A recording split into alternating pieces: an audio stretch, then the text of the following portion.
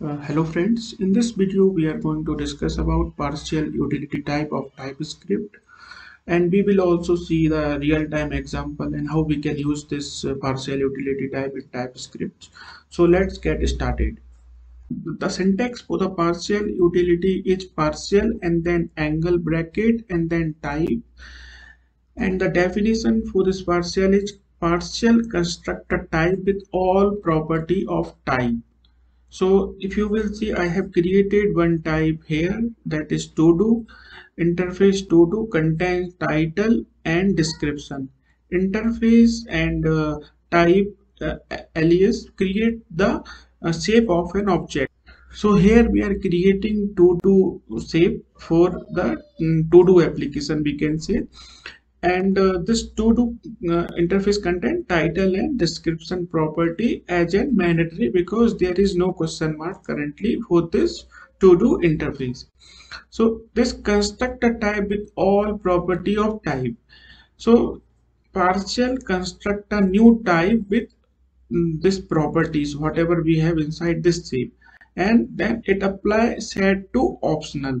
So it will apply optional by default when we pass this to do to this at the place of type. So it will mark this title as optional and description as optional. This utility will return a type that represents all subset of given type. So we have given this type to this partial, and it will return all those property with marking as optional. Let us discuss about one simple example using partial utility type. So I have created one file, partial utility type.ts.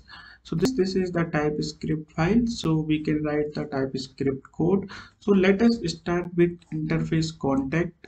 So here I have assumed the contact forum. So most of the web application contains contact forum. So similarly, I have created the shape of that contact, and here we have some properties: ID, name, message, email, creation date, updation date, status with their type.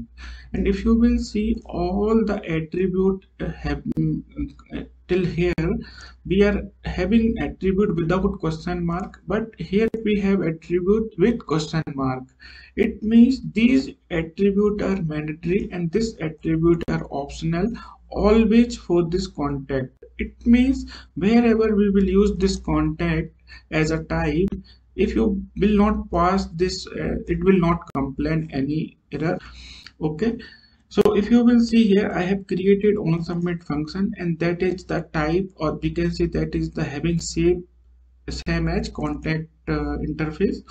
So here if you will call this on submit function, and if you will forgot to pass any mandatory attribute, it will give an error, ID is missing in the type. So that here we will always pass the mandatory parameter.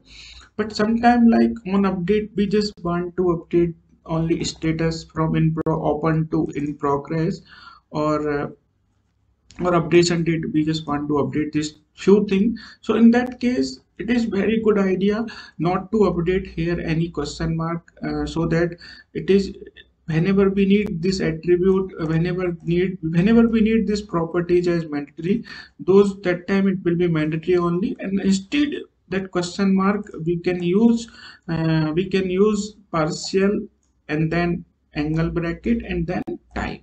So once you will use this approach, it will convert this contact all the mandatory attribute also as optional. It means we need not to apply the question mark here, just it will convert this contact interface as a optional. And you can see here, if I want to pass any attribute, it won't give any error. See, no error. But if I will forget to pass any of here, so it will start giving the error.